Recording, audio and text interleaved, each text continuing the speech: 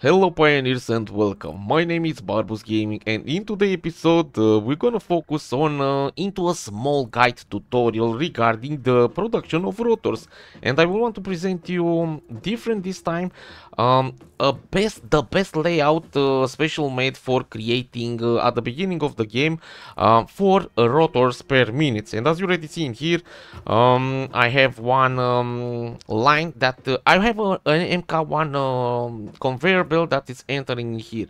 The conveyor belt, it's carry 60 per minute. If you don't have a miner that allow me please to show it to you, I have discovered in here my miner. It's extracting 60 iron ore per minute, and if you don't have 60 per minute, you can use two miners if you discover this one to be impure. For me, it's in here natural and it's entering 60 per minute. And with 60 iron raw ore per minute, what I have done, I created in here two smelters. I split it in half.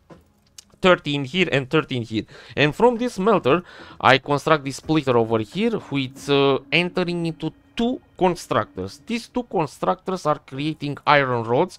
That means it's exiting out from 115. In total, these two are creating 30 iron rods per minute. And over there I do the same trick with that smelter, two constructors. From all of these four constructors, I connected only two, this one and this one, because at the end of this tutorial you will have also a bonus. You will have 10 iron rods per minute as a bonus and 20 per minute screws as a bonus. And what I have done, I created these two constructors that are producing the iron rods into one small depot over here.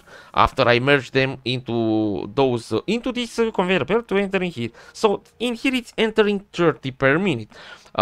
Regarding the other two, they are creating still continue iron rods and exit out 30 iron rods per minute. And I connect everything to enter into these three constructors. I set it up every single constructor to create screws, because everyone knows screws are the best. The constructor only needs 10 iron rods to create 40 screws. So in total you have a production in here with the rest of those constructors. We have 130 per minute. And what I have done, I have merged everything into this depot, who is getting 120 per minute, and this one is getting only 30 per minute. And I have connected them into the assembler. And check out, ladies and gentlemen, we are not gonna power up yet because I am at the beginning of the game and I did not arrive to the I'm still at the biomass burners, and I did not automatize the electricity. In a bit I will automatize it. We cannot start this, but trust my words, this layout is perfect. So let me show to you. You only need to enter in here 100 per minute, but you are producing 120. And in here iron rod, you only need 20 per minute and you are producing 30 per minute. And that's why we have in here a 10 per minute bonus, and over here 20 per minute bonus. So this is it. Over here you can put where a storage to store those production. So allow me please to show it to you again, the layout, the perfect layout in my opinion. We're gonna use this watchtower right now, and we're gonna see it like this. So you have over there the main MK1 line that is coming, and we are splitting in half into this smelter, half over here, 30 30.